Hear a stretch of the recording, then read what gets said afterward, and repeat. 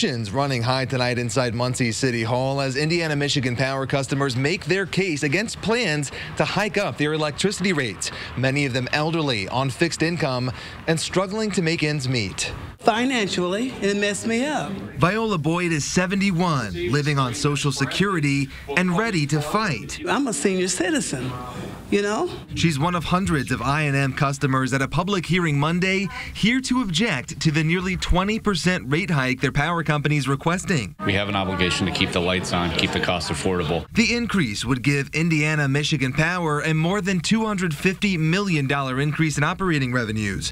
That's a $25 hike for the average customer. Things are high as it is. Everybody's on fixed income. Everything's closed around here. A lot of people are not working. The fixed monthly residential customer charge would go from $7.30 to $18. The monthly service charge for most small business customers would rise from $9.70 to $19. We realize any increase for any customer is seen as potentially a problem. I&M says it needs the money to keep up with rising expenses and to pay for capital improvements. We're replacing miles of overhead line in this proposal, as well as substation improvements. But some customers call it a bailout for bad business decisions. It's not fair for us to have to pay for people's mistakes. If approved, the rate hike would come in 2 phases next July and January 2019. And I don't want to have to sacrifice my heat. Now, there is still time to submit your comments to the State Office of Utility Consumer Counselor. Those comments, though, due by this Thursday, November 2nd. Reporting in Muncie, Matthew McClellan,